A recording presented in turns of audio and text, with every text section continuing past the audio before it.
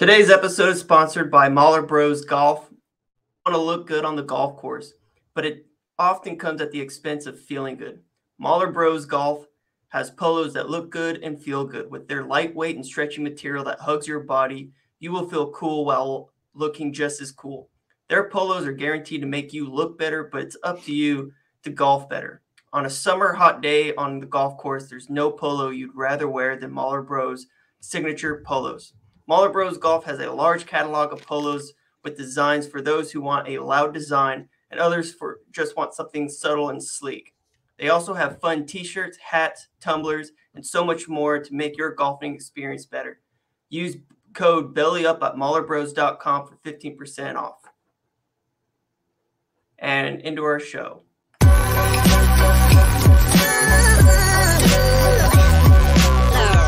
The following is a presentation of the Belly Up Sports Media Network.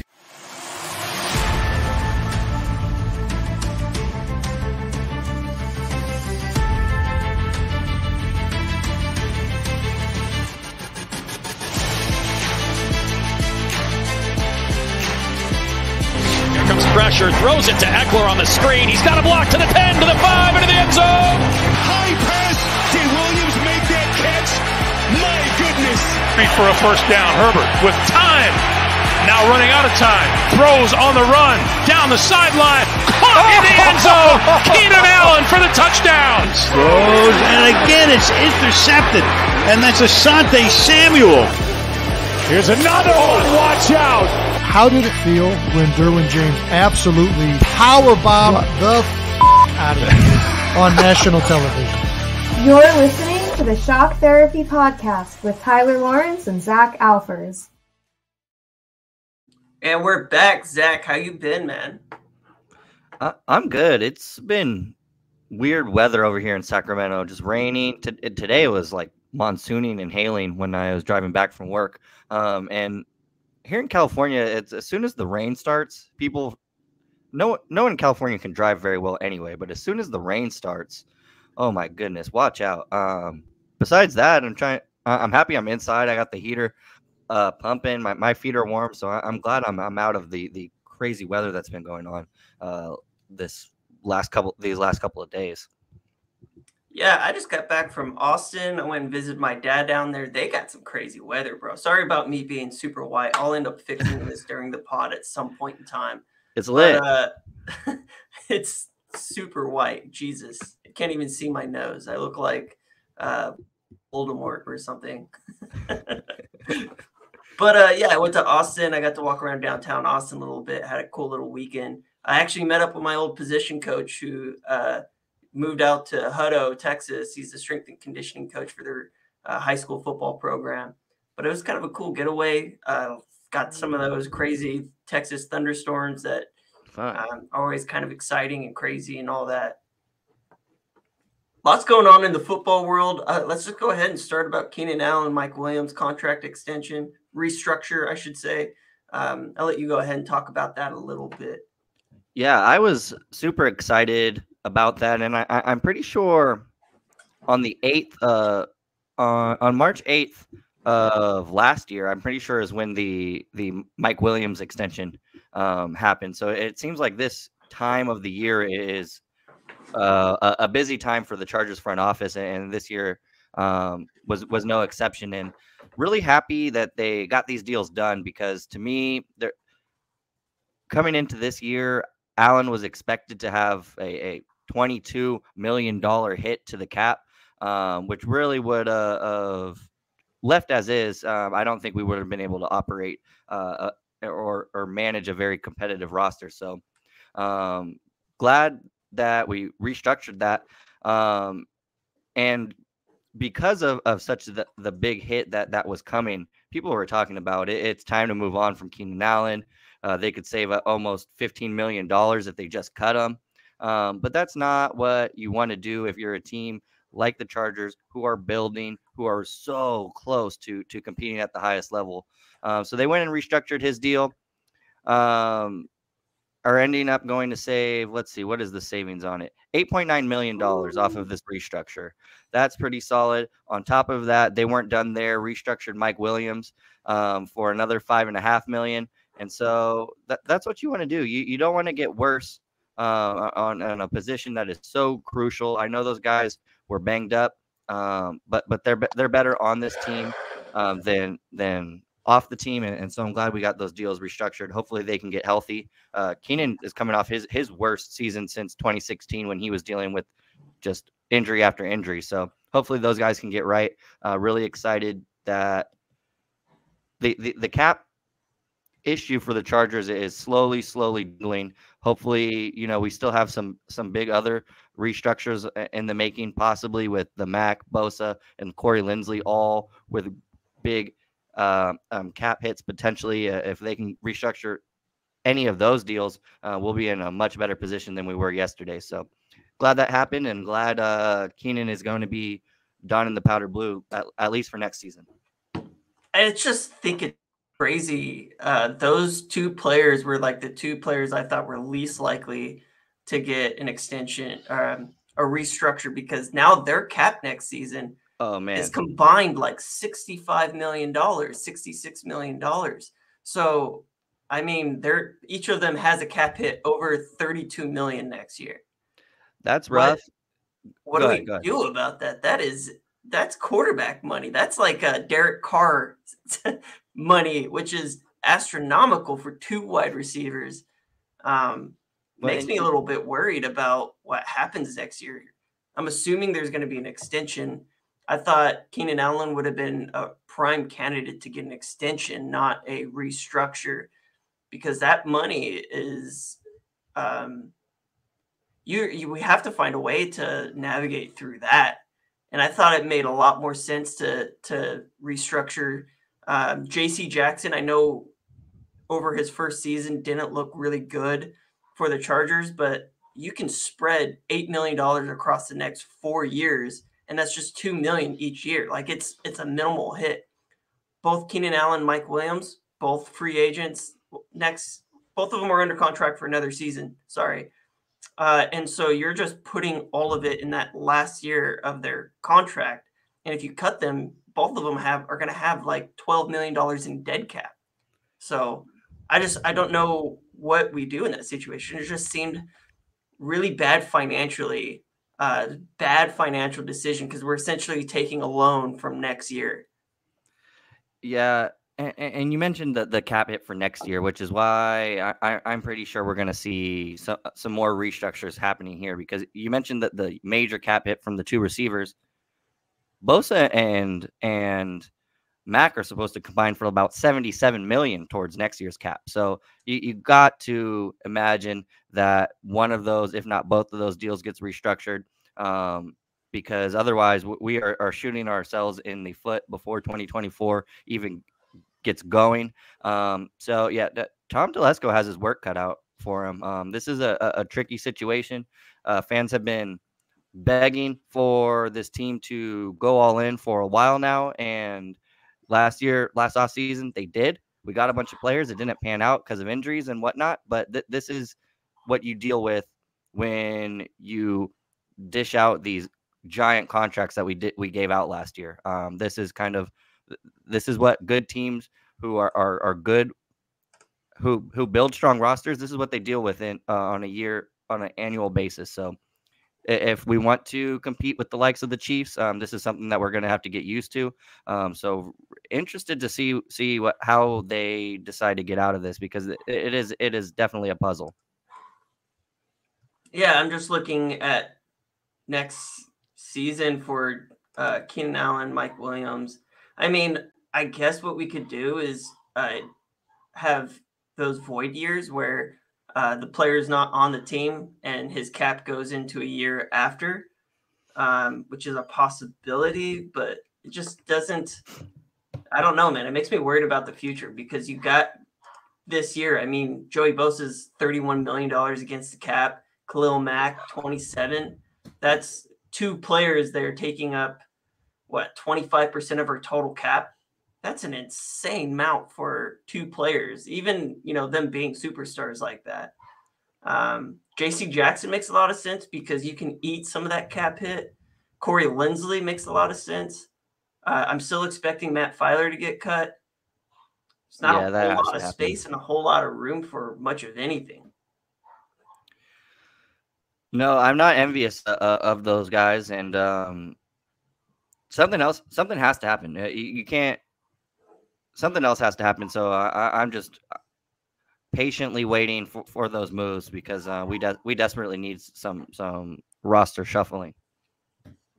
I don't know if you heard this or not. Kind of moving on to our next subject. Phillip Rivers tried to come out of retirement last year to play for the 49ers and the Dolphins. You hear about that? I saw some rumblings. Just didn't get a chance to read too much into it, but just saw the headlines. What you break it down for me? What's going on there? Yeah, so I guess like at the end of the season with Tua Tagovailoa injured, with the Dolphins kind of being on the cusp of the playoffs right there, with the 49ers having their issues at quarterback situation toward the end of the year. Yeah. I guess somebody made a call one way or the other. I'm not sure if it was Phillip Rivers calling in kind of inquiring about, availability there or the opposite direction. But there was potential that he was going to come out last year as kind of a last hurrah, right? Kind of what Eric Weddle did, trying to get a ring there, but just didn't come to fruition. Kind of interesting. I know people are talking about now, Phillip Rivers is back in free agency. He's going to be a target. I don't necessarily think so. It was kind of like hey, I'm not doing anything. My high school football season is ended, 2 months ago. Yeah. Anybody need an aging arm? Well, yeah. Sometimes those guys don't know when to quit. And a competitor like Phil, you know that fire is burning for him still. So I'm still waiting for the day we just give him the 1-day contract and allow him to retire a Charger. That just seems right. It seems it needs to happen.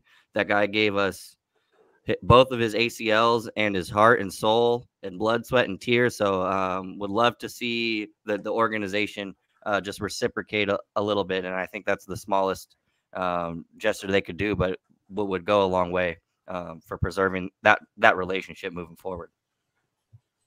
Yeah. I would love to get a couple more Phillip Rivers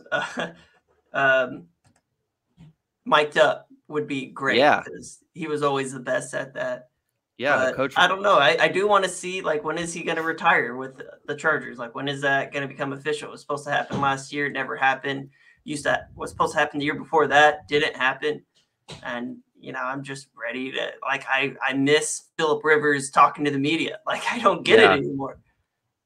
So it'd be nice. Kind of the last thing I want to talk about before we get into the reason for this episode, which is breaking down wide receivers in the upcoming NFL draft.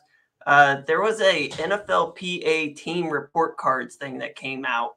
The Chargers right now ranked pretty lowly right across the board.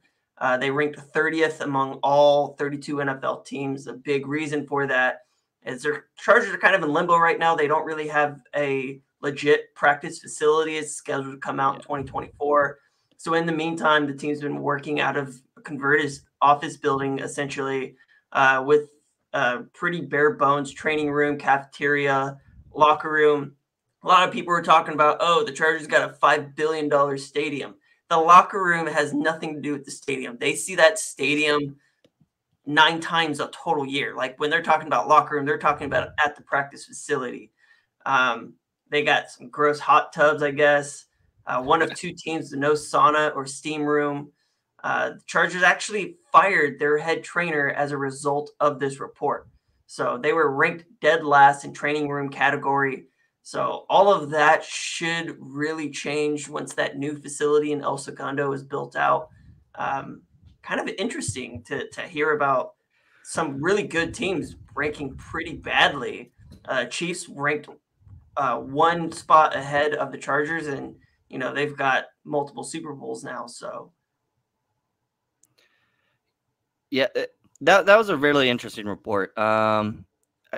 And I think I wasn't super surprised with the Chargers rankings, but there were teams like the Chiefs where it doesn't make sense for how much success they have, which I guess kind of just shows you it doesn't always the more money you put into it, you're not always going to get the best environment. So it's very, very interesting to see that report come out. And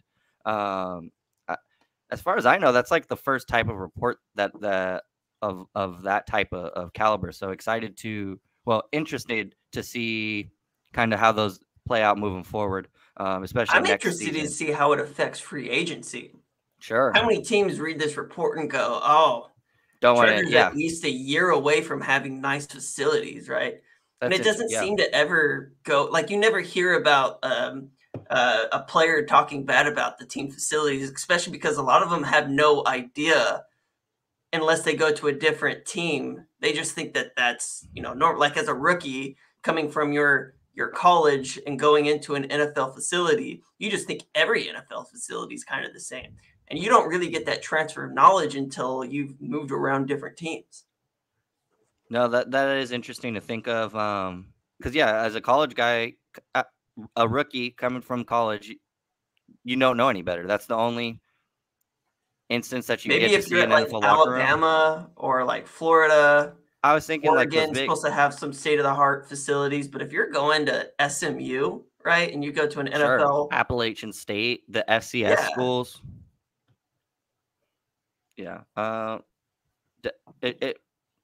it should start to influence guys' destinations, and at the very least, kind of, if you got two offers on the table, and you kind of can't put one over the other, I'm going straight to that report if I'm a player, just to kind of see where, the amenities kind of stack up against each other.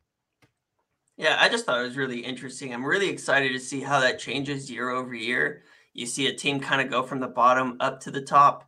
So I just think overall it was like a really interesting article to just see how players are viewing these teams' facilities and how that could affect free agency, how that could affect people's jobs, right? So there's a lot of get into the NFL draft. Me and you ended up picking 5 players that we kind of scouted and got a lot of information from, and try to give some feedback on what we think about these players. I'll let you go ahead and start first. Who's the first wide receiver that you decided to break down?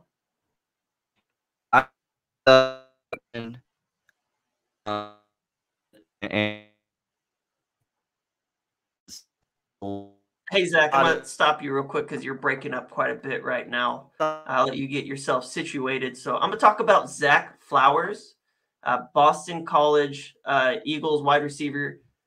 Zay Flowers was a 3-star recruit from Fort Lauderdale, Florida. He's 13 siblings, and he's being the 4th youngest in the family. He's always been playing football since the age of 4 and has a love for the game that really drives him. As a freshman at Boston College, Flowers managed to make his way onto the field, displaying his toughness and competitiveness. Flowers has continued to improve his productivity and his impact over at Boston College. He posted career highs last year in receptions, yards, touchdowns, and yards after the catch. He offers both inside and outside versatility. I have him listed more of as a slot wide receiver just because he's a smaller. So he's, 5'9", 182 pounds. He's quick, though, 4.4, 40-yard dash, 10-yard split, ranked really, really high. He had a really decent overall combine. Showed he was really explosive, 10-foot broad jump, and had a 35.5-inch vertical leap. So he's able to get up and after it. The issue is going to be the lack of height and the lack of weight, which presents challenges in projecting his success at the next level. Some teams may view him as a slot-only wide receiver because of those size limitations, but he's definitely shown the ability to do more. His inconsistency in catching passes is also kind of a concern. So Flowers has been charged with 24 drops over his entire career at Boston College with an 11% drop rate. That's not good. The good thing is that as a run after the catch threat, I mean, this guy's got wings on his feet. Like, he moves. He's really fast. faces a high amount of coverage and off coverage and free releases, leaving room for improvement in his release packages. Despite the challenges he might face, Flowers' overall skill set and versatility makes him a really, really enticing option for NFL teams. He can be that really, really electric player in space, thinking kind of like Demo Samuel, just a little bit smaller. He's a 3-level receiving threat. He could beat you deep. He can beat you in the intermediate part of the field on some dig routes. And then he can take those little bubble options and take them to the house. So PFF has Flowers trending toward being picked in the 20s somewhere. I've seen him as high as 20 and as low as about 30. Highly unlikely he falls into the second round, but he's just a really dynamic and fun player to watch on film. It looks like I got you back. So I'm back. All right. Well, what I was trying to say, I wanted to talk a little bit about Quentin Johnston, the big wide receiver out of TCU, a big part of that offense and kind of a big reason for TCU is so talented this season.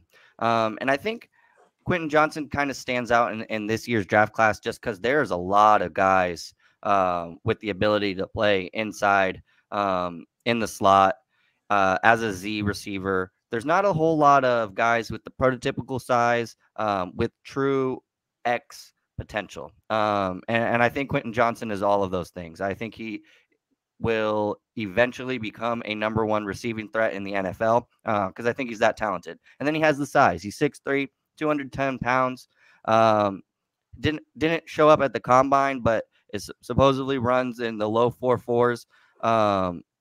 He checks all the boxes that you are looking for when you're evaluating a wideout coming out of college, entering into the NFL. I mentioned the size. That's there. Tremendous catch radius. Just throw it around them. This guy's going to get the ball. He has big, long arms, amazing leaping ability. The guy would be a solid NBA point guard if he decided to play basketball. Really, really can sky up there and snatch the balls out of the air. And he makes tough, contested catches look routine. He's just so smooth. Yeah. Can out muscle guys at the catch point, can jump over smaller defenders, and just fluid with plucking the ball out of the air. And I'm telling you, he makes Sports Center plays routinely, and he just makes them look easy. That speed I mentioned, I can't wait for his pro day to see what he actually clocks in at. But he looks like he runs a 4.4 on the field with his pads.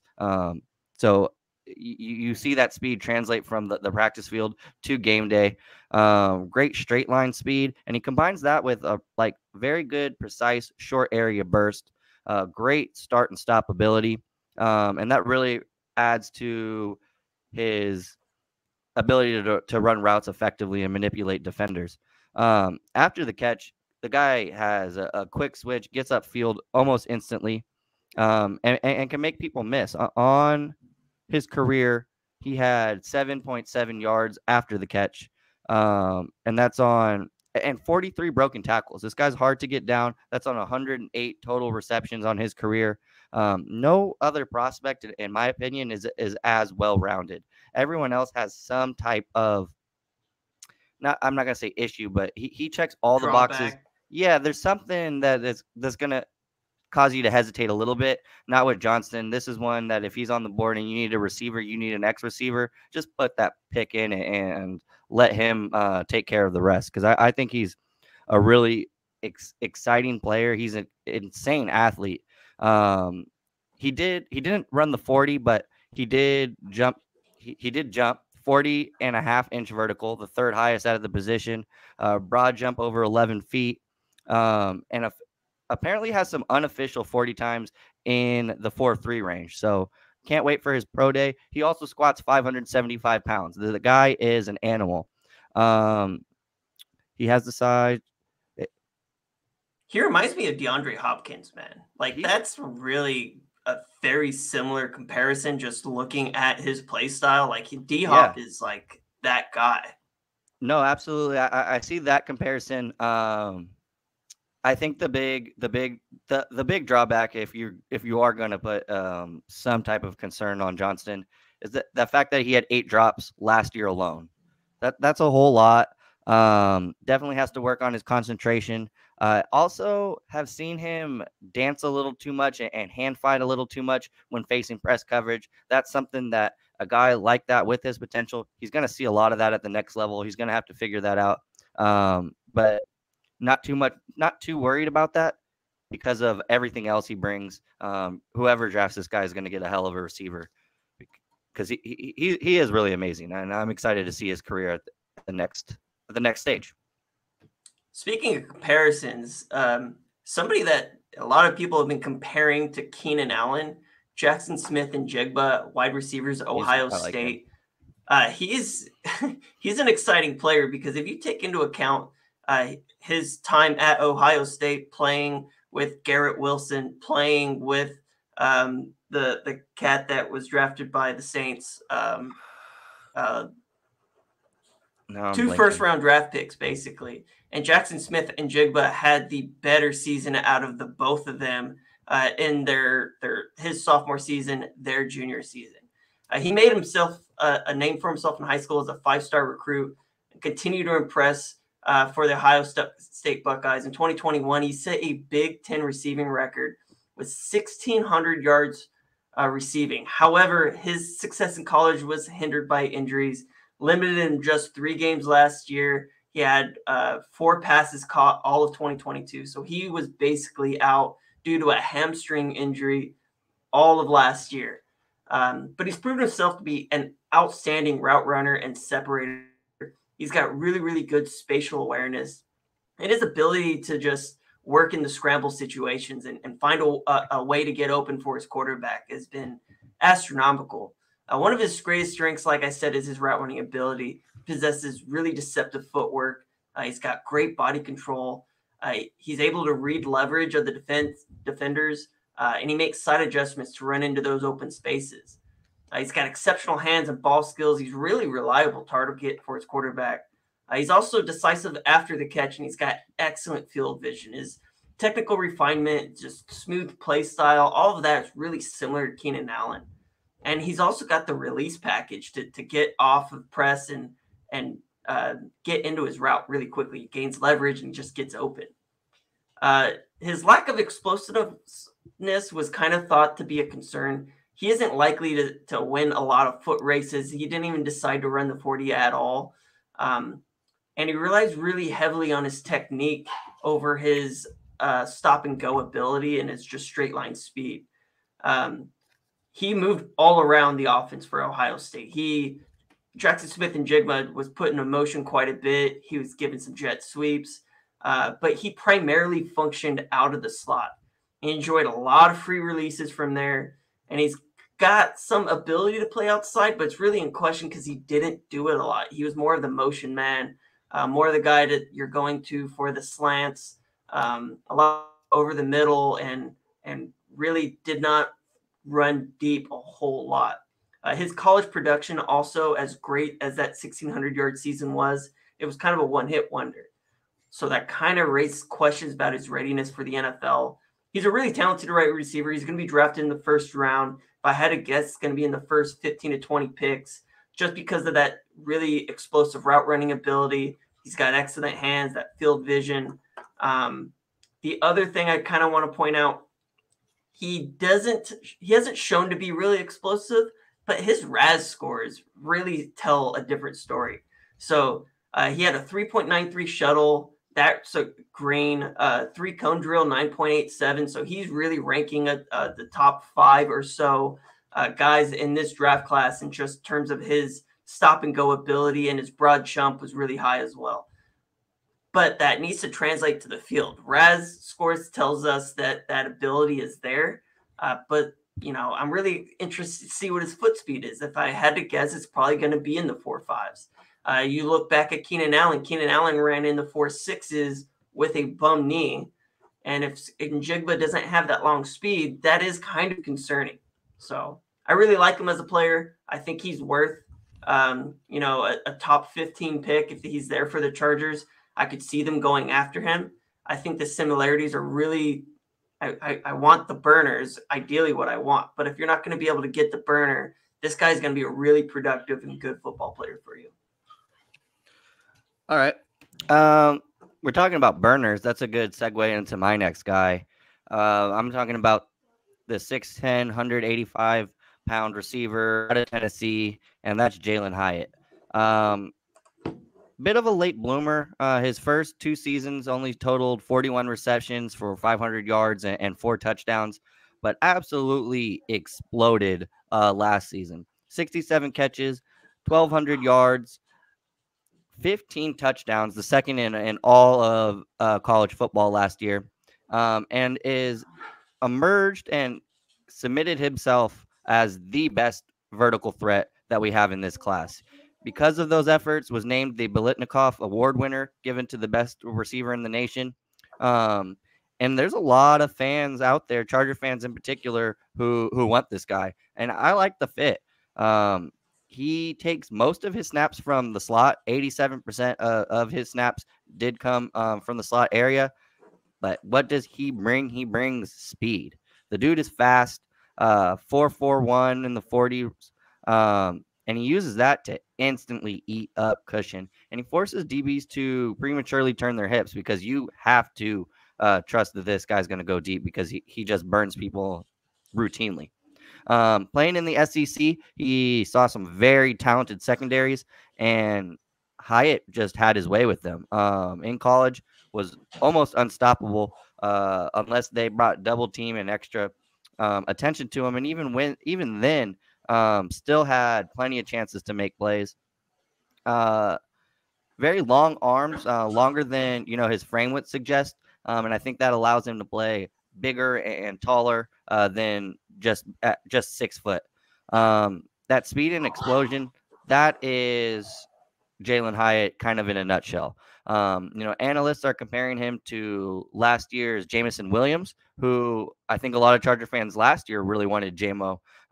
So I think I think Hyatt would be a tremendous fit for what we have going on right now. The big arm of Justin Herbert, I just think would complement the other guys we have in the receiving room so well.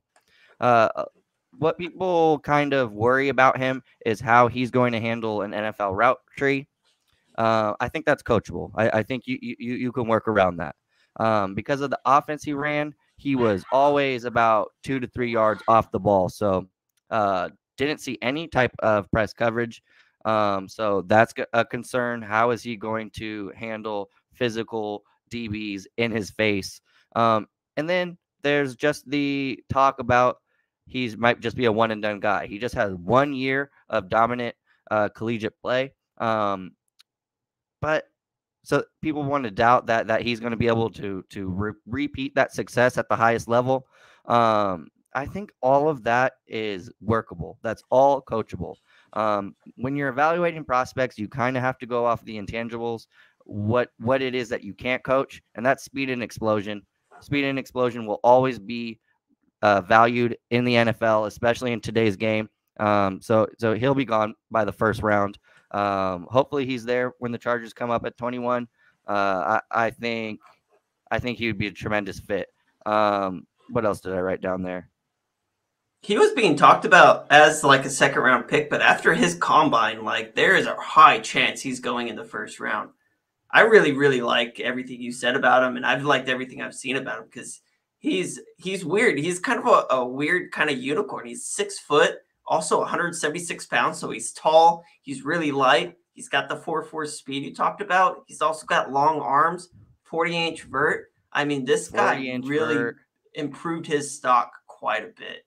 The 11-foot 3-inch broad jump, the longest broad jump. No, so the dude explodes. He has rockets in his feet. Whoever drafts this guy is going to get a home run threat. And I think it would just make way too much sense for the Chargers if he is available and the top edge guys aren't there. Yeah, I mean, he's one of the fastest guys out of this class, and his skill is just getting behind guys, just outrunning them, track meet type of speed. I really like Jalin Hyatt a lot. I'm going to bring it over onto kind of a Z wide receiver, in my opinion. One of my favorite, I think this guy is my favorite wide receiver in this entire draft. It's Jordan Addison out of USC. He was originally a 4-star recruit from Maryland, was a highly sought-after prospect by some of the top schools. Notre Dame was after him, North Carolina, Maryland, Pittsburgh. Pittsburgh ended up getting him. He was also a multi-position player. He played quarterback. He played defensive back. He played wide. He had some pretty impressive highlights, earned all area honors, but he was kind of a smaller guy, ran in the 4.5s as a freshman, as a high school senior for the 40-yard dash, leading those that kind of 4-star recruit rating. He was the 10th overall athlete in the country. He ultimately chose Pittsburgh, where he went and played with Kenny Pickett in 2021. He won the Fred Biletnikoff Award last season as the nation's top wide receiver, consensus All-American recognition. Despite his smaller size, he's got really impressive play strength. Maybe not the length you'd expect, but I mean, he plays a lot bigger than his size. He's able to come down a lot of contested catches, even when big hits are imminent. He's a really versatile player, serves as a run blocker. He's a punt returner. He's a kick returner. He can line up in the backfield as a rusher. And then he can even line up outside or in the slot. So he's really a guy that you move around all around the formation. He's got pretty decent speed, both downfield and in short area quickness. Allows him to step on defenders. He's really explosive with the ball in his hands. And he demonstrates really, really good concentration, body control. He's able to go and get the ball at the high point. He's just really dynamic, and he's got a lot of ability to create separation. He's really savvy as a route runner. Makes him really reliable, high volume target with the impact to just be on any team and just help them out in any way possible. He's a really, really big threat in the quick game, in the screen game. He uses his hands to pluck balls out of the air and transition to a run after catch opportunities really quickly. His run after the catch ability is just like a really strong component of his game, and he's really twitchy. His playing style is really, really fun to watch. He's got really good spatial awareness. He's got great body control. There's a lot of selling points for this guy, especially since he's only 21 years old. So he's one of the youngest, most explosive players to come out in this draft class. He didn't face press very often. He's got ability to find holes in zone coverage, and his understanding of coverages make him a really valuable asset. Although he's got that really impressive athleticism, the speed, there's still areas where I think he can improve. He doesn't really do a whole lot of deception in his route running, and his lack of it to be effective at the professional level. So he needs to avoid raising his pad level before breaks to giving away his intentions to defensive backs. He also needs to improve his shoulder head fakes, and DBs in the NFL, they're not going to fall for him. Addison's size will be a limiting factor, so he's not the biggest guy. He's got to learn to stay low, punch inside the chest, and reduce his impact. While he's done well in the slot position, he needs to enhance his ability to win outside the numbers. Additionally, he needs to work on his hands as he's dropped passes, 10 passes over the last 2 years, just simply taking his eyes off the ball, not seeing the ball in before he's turning into a runner. But he's got really great concentration. He's got really good ability at the catch point. The weaknesses may hinder him a little bit, but he's going to be an explosive, fun player. He's the player I expect to come off the board first. Speed-wise, his long straight speed, his quick area speed, he didn't test all that well at the combine. So 4.49 is that borderline. I'm fast, but I'm not going to take off on you. I think it's more of his just lateral agility, spatial awareness, and he's got enough speed to be a threat there.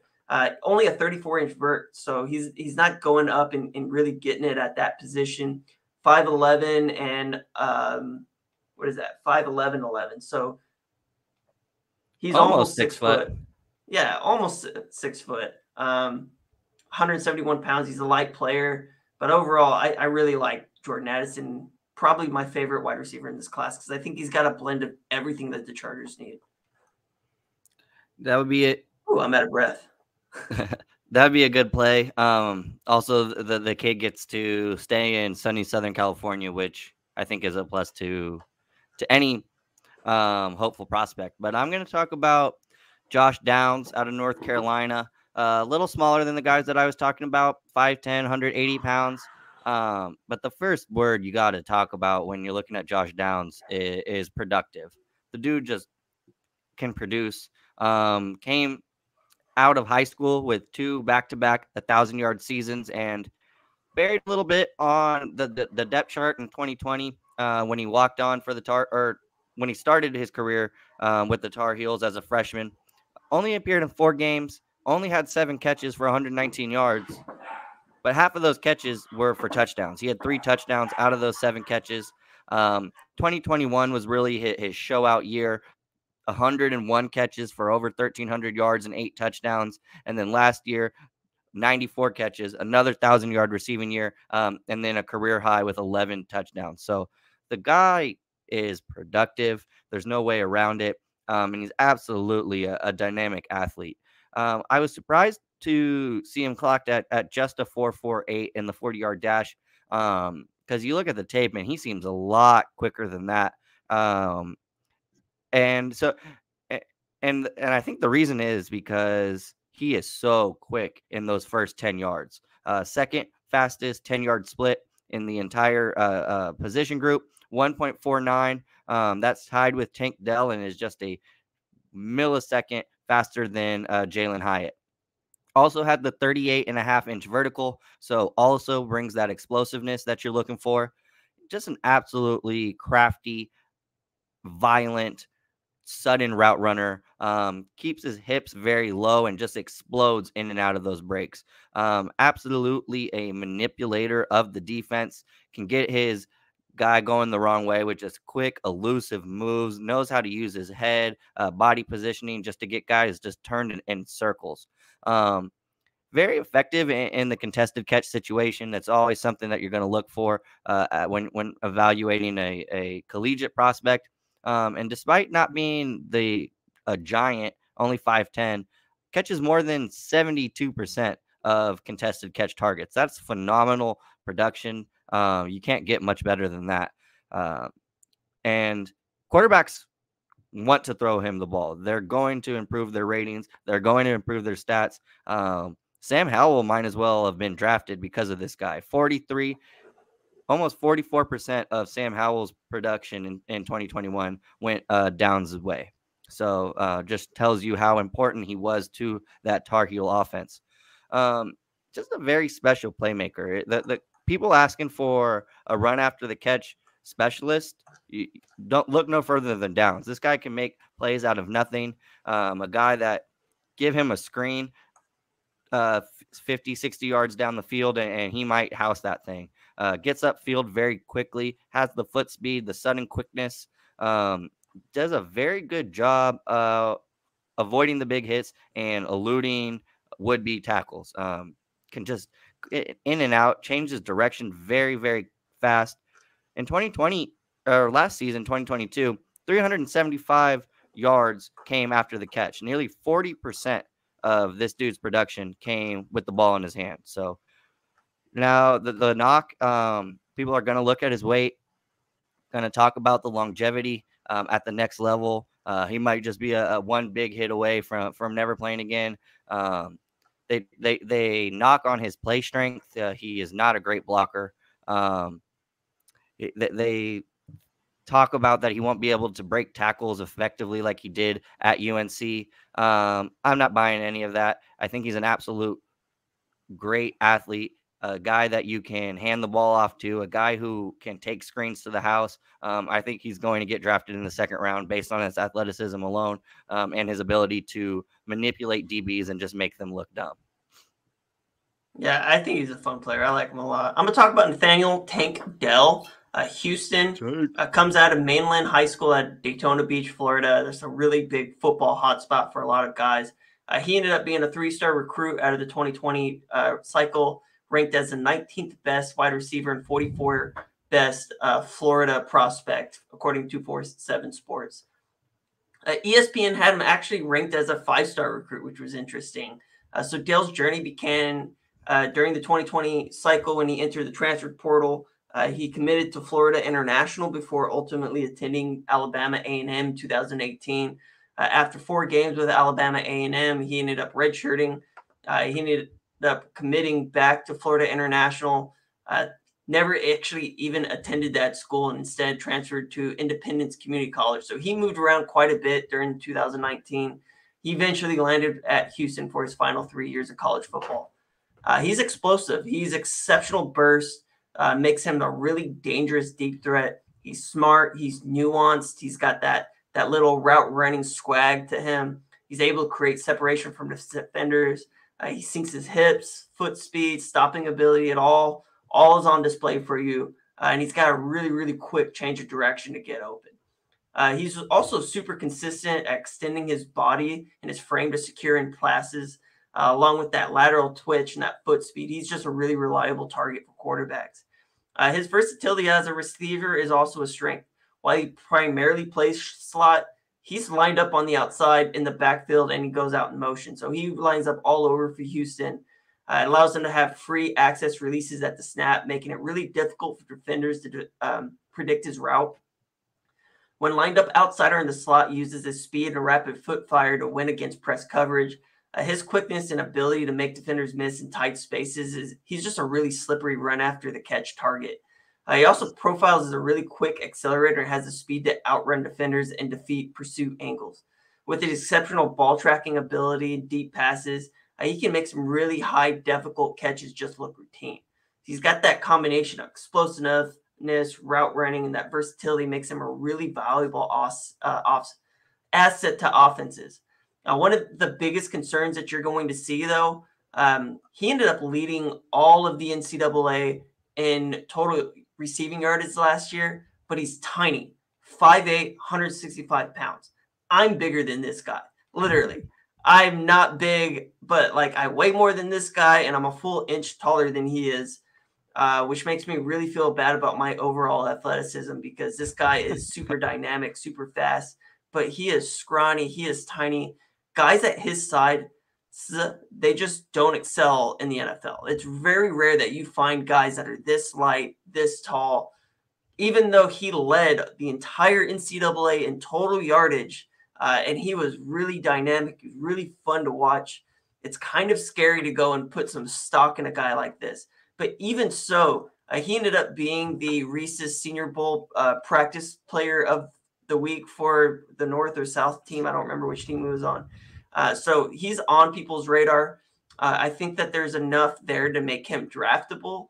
But like I said, it's a really, really big shot in the dark because while he's got some ability to him, I mean, it takes one hit and this dude's going to get rocked. Like he's going to have a whole outline on the ground because he's just so light. Like you just don't see guys this light, this small really succeed at that position. So that's my biggest knock on him, but he's a really fun, exciting player. So we'll see where it goes. All right, moving down my list. I'm going to talk about Xavier Hutchinson, the wideout out of Iowa State, and this dude is a smooth operator. Watching him in the gauntlet drill, he just absolutely just strides through the catch, a very instinctual catcher of the football, and he just makes it look so natural. I think just looking at that drill alone, you're going to be able to see that he's going to easily be able to corral the short passes over the middle of the field. And he does that while maintaining his speed, if not building towards the next level. He has the ability also to go get up there on high passes that might not be accurate. He has that extension, can make those catches outside of his frame. And wasn't a super highly recruited prospect. He's a redshirt senior, so has a lot of has been playing college football for a while now. He had to go the JUCO route, and eventually that got him into the Big 12. And he's led the Big 12 in catches the last 3 seasons. This guy is a possession receiver. In 2022, 107 receptions, led the conference, was 8th in the nation in receiving yards with 1,171 yards. and finished his NCAA career with almost 3,000 yards. So very productive. And it doesn't matter where you play him. He can move around. He took 30% of his snaps from the slot. Most of them, 70%, were on the outside. So it allows offensive coordinators to find those mismatches. At 6'2", you can't really guard him with a smaller DB. With a 4.5 40, he's going to run around linebackers or safeties once he is in that slot position. So win with speed, wins with quickness, can win with strength. Very, very strong at 203 pounds, and really good body control. He knows how to use his body for his good. He can run through press. Also does very well of fighting through inside shade, gets that good body positioning on those in-breaking routes. He's going to be very, very good just letting him run slants at the NFL. In the deep part of the field, he's really, really good at tracking the ball when it gets in the air. He has a really good sense of just being in the right place at the right time. Has the acrobatic ability to contort his body to make some plays that you don't think he has a chance. Can make those spectacular catches because of it, and just cruises under bombs. He's just always in the right place, it seems. I think he has magnets in his hands because the ball just zooms out of the air and goes right into his hands almost every time. Can make those contested catches because this guy is strong. Once his hands clamp down, it's like a vice grip. You're not getting that ball out of there very easily. Great focus and coordination. And I've seen him get to some deflected balls over that he had no business getting to, which I think might be interesting when you pair him up with Justin Herbert, who, despite at 6'6", constantly has his passes batted down at the line of scrimmage. So Hutch, I think, has those hands to convert in the difficult catch situations when you need exceptional hand-eye coordination. He's not a guy I doubt to, be able to get the 2 feet in bounds. I think he's going to be able to naturally move from the 1 step or the 1 foot in college to the 2 step, just the little toe taps there on the sideline. And he's always looking for extra yardage too. He could spin out of tackles. I've seen him lower his pads and drive through smaller guys. He's a decent runner in space. He has enough agility to break some would-be arm tackles. But that's about it. He's not going to juke you out of your shoes or anything like that. And he's not an elite athlete. He has some solid agility. He has solid foot speed, but it's not something that you're going to just be wow about. And I think that's his biggest concern is will he be able to constantly create separation downfield with that speed? I don't think he's much of a vertical threat. Great release, very disciplined with how he stacks DBs and makes those plays. But he's not going to run away from you. The way he wins, he wins with smarts. He wins with savvy. He's all swagger over the elite athleticism.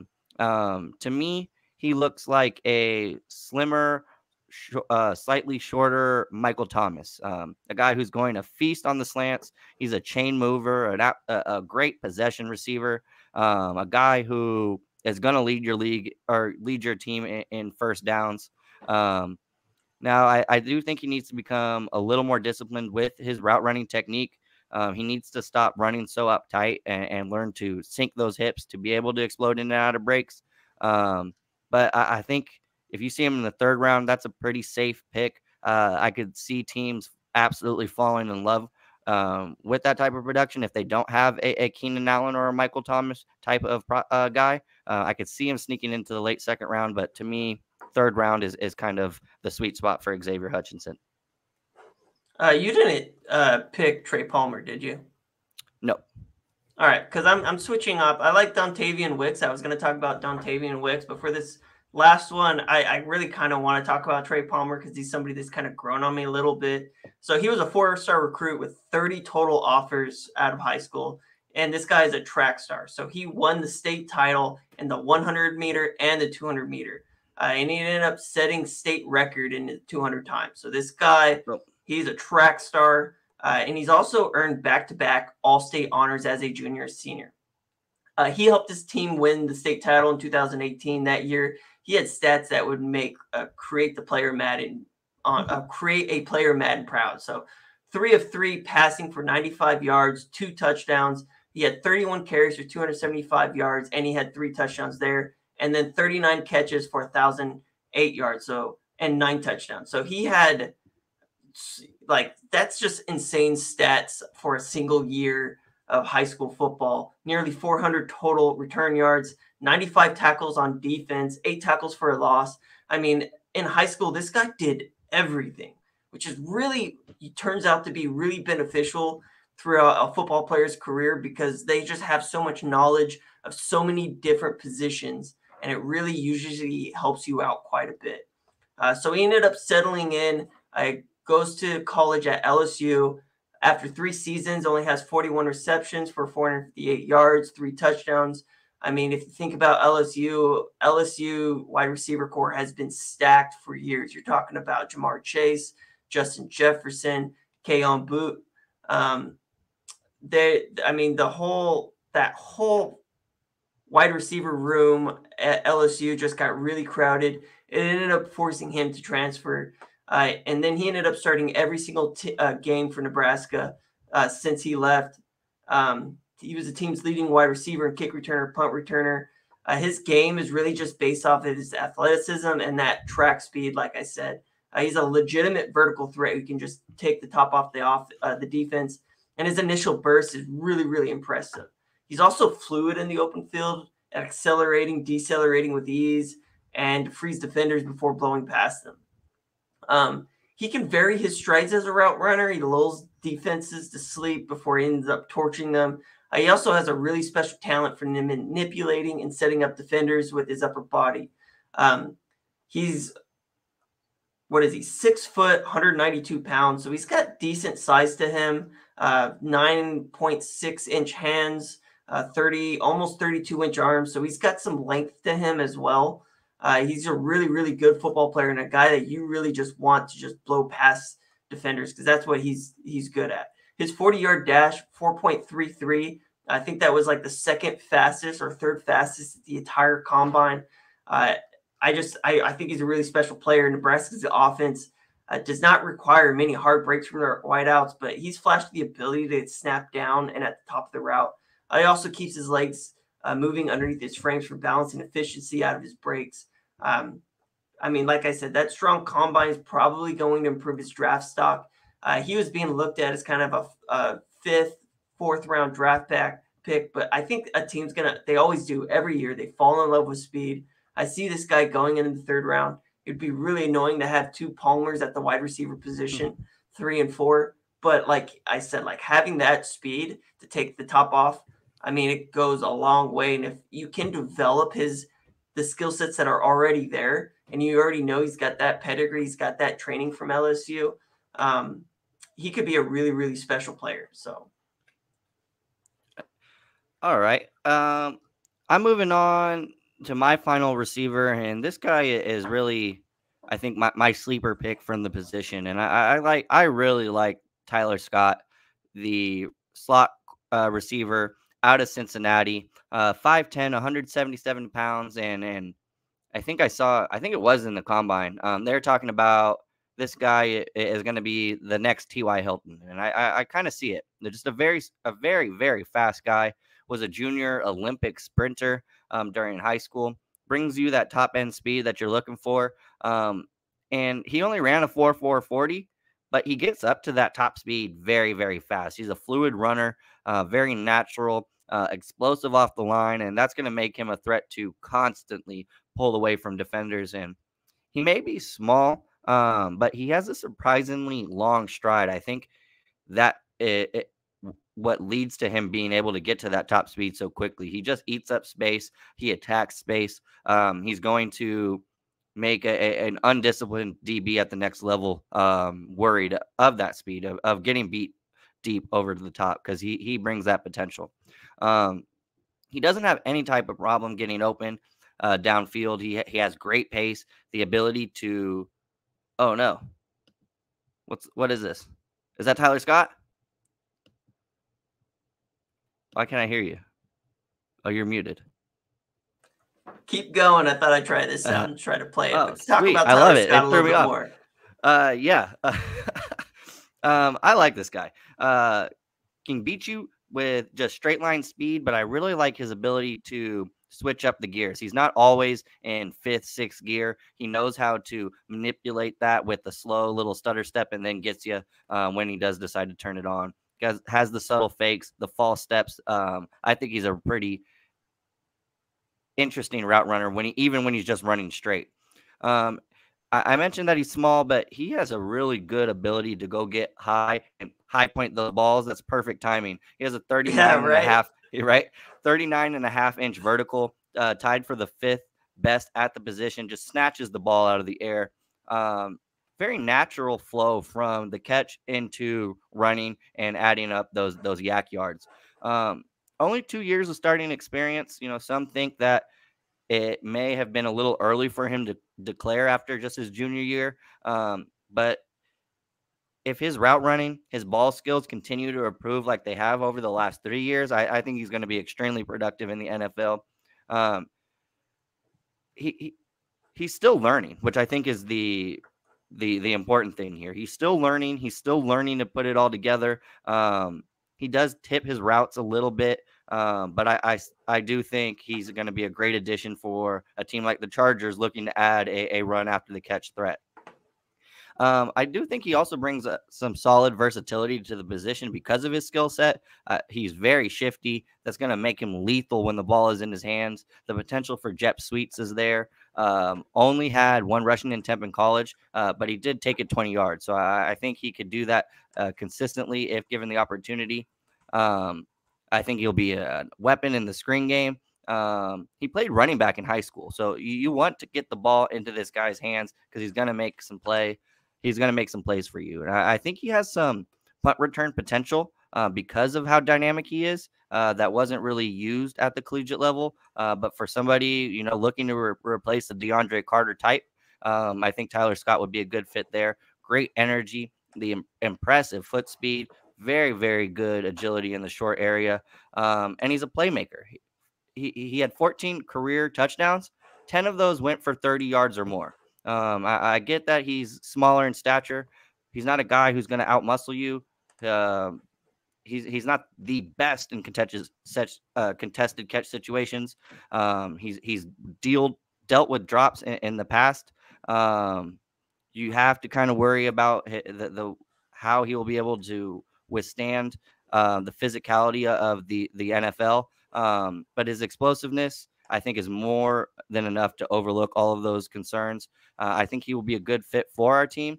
Now, because of his limitations, he's probably not a guy who's going to be your number 1.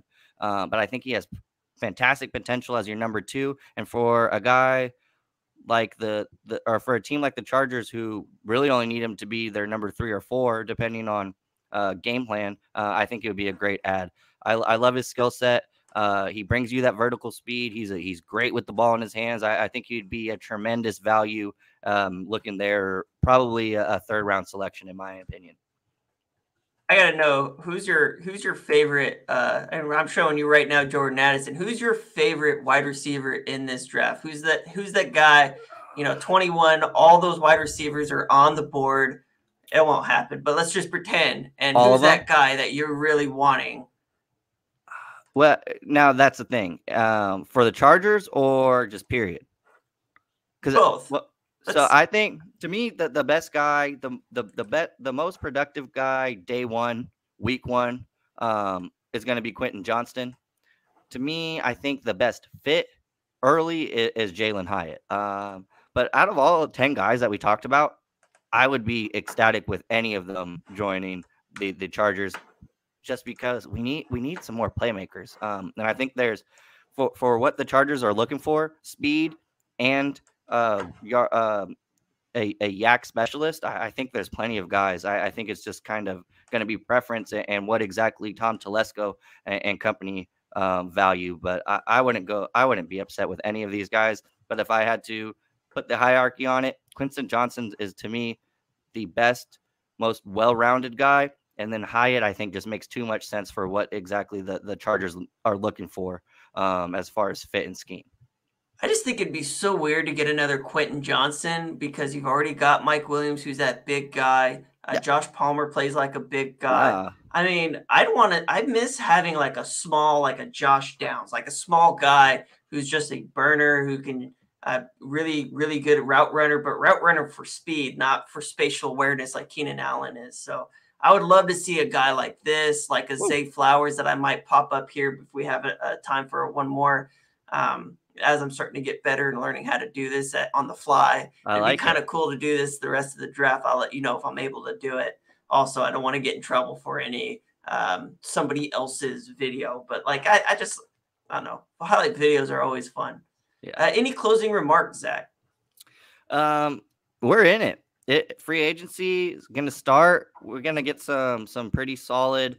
We're going to get a really good, clear picture of how this offseason is going to run, is going to operate for the Chargers here soon. There's so much going to happen in the next week, month, leading up into the draft, and I'm just very excited to see how it all plays out.